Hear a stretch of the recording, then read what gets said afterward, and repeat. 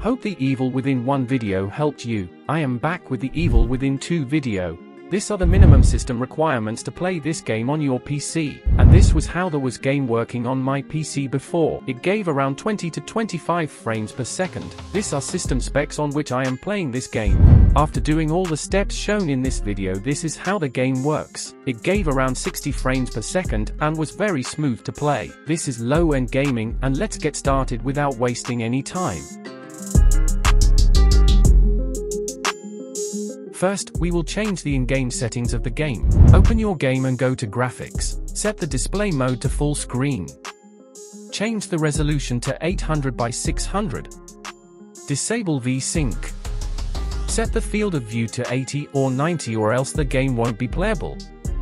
Now go to Advanced Settings and change the overall quality to low. And disable all the other settings. Save the changes and play your game. This is how the game worked after changing the in-game settings. It gave around 40 frames per second. Hope you got a good FPS boost. If you're still watching this video, then comment down Evil 2. Let's move to the next step.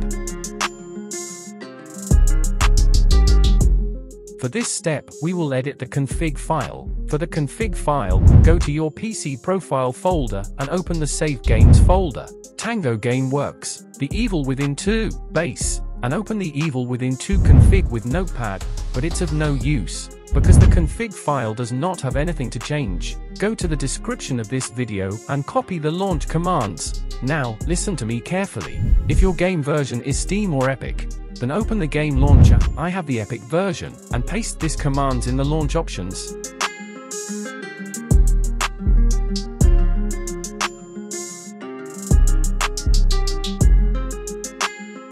But if you have any other version, then open the properties of the game shortcut and paste these commands with a space. And done. After pasting the commands, open your game, and now the game will work on the lowest settings. This is how my game works. It gave above 60 frames per second and was very smooth to play. And guys, this was it for this video. Hope this video helped you and your lag was fixed. See you all in the next video.